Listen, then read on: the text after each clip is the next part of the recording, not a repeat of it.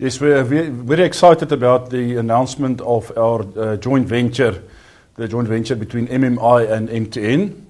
The joint venture is called Ayo, which means joy. And in fact, these two groups are joining forces to roll out insurance products in the African continent. We will be starting with the launch of products in Uganda very soon. And clearly what I guess we bring to the table is, from an MMI perspective, we bring our licenses and insurance expertise and insurance systems, whereas MTN clearly have the mobile platform, the digital capabilities, and certainly a lot of know-how on the African continent. So very exciting. So we'll start in one country, and then as we learn, we'll roll it out to other countries. What we are talking about is really launching products, that are where premiums are quite small, to the lower end of the market, clearly where a lot of people have mobile phones. So this initiative is more based on high volumes and smaller margins, rather than the traditional insurance, which is like bigger premiums distributed through agents. So it's quite a disruptive initiative, really leveraging the mobile awareness and the mobile penetration on the African continent. This initiative is certainly complementary to what we're already doing on the African continent. In Africa, we have more traditional distribution channels, especially the SADC countries, where we distribute traditional insurance products like funeral and savings products through agents or brokers. And in fact, in that traditional channel, we had a lot of success over the past year. Our new business volumes grew by 19%. This initiative with MTN will really hopefully access a different customer in a different way. So it's complementary. It's almost over and above what we do in the traditional space, and hopefully over time that will give us a good generation of value.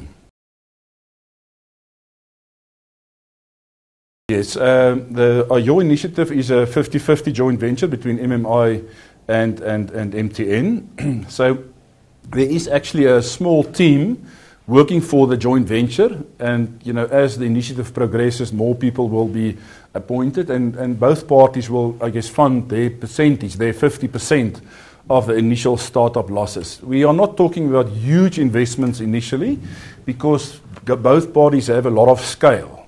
MTN already have the scale with their mobile network. MMI also has the scale, with licenses in many different places, and also using existing insurance systems. So we just customize those systems a little bit. It's not starting something totally from scratch, and therefore the funding will not be big, but it will take a couple of years before this initiative becomes profitable.